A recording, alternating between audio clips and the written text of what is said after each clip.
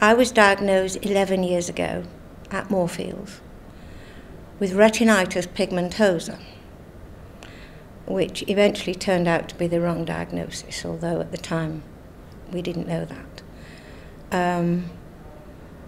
I wasn't on any drugs because at the time I was 60, and Professor Bird, who was the top man at Moorfields then, he's retired now, he said that I would see it out before it saw me out. So I never went on any drugs. 18 months later, I was diagnosed with aplastic anemia, and I had to have a bone marrow transplant, which I had in the Christie in Manchester, with a lot of post-drugs, including cyclosporin, quite big doses of it, and I was very, very ill. About nearly a year before I really, could even look after myself. And then I realised when I came home that my eyes were better. And I did go back to Moorfields, but there hadn't been any change.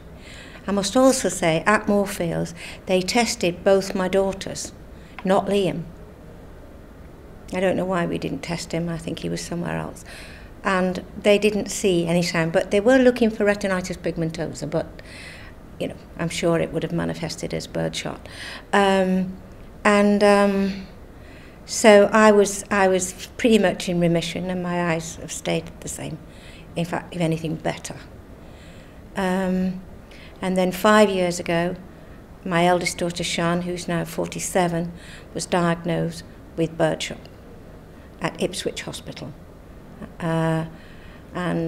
She's had a lot of side effects with the drugs. She did go on cyclosporin first, but, it didn't suit her. And she's coping with it, but, And then 18 months ago, Liam was diagnosed with it. So we were very aware of it. The main thing was I couldn't see in the dark. And at that time, my husband, who's now died, was suffering from cancer. So I was doing all the driving, particularly at night. And I realised I came out of a restaurant one night, and I couldn't see the road, and then I realised. But my husband was quite ill at the time, so I didn't actually do anything for another year. And then when he died, then my daughter looked on the internet and said Moorfields was the place, because we live in the north of England. And we came down to Moorfields, and that's what he diagnosed. But he said it was very unusual to be diagnosed at my age with it.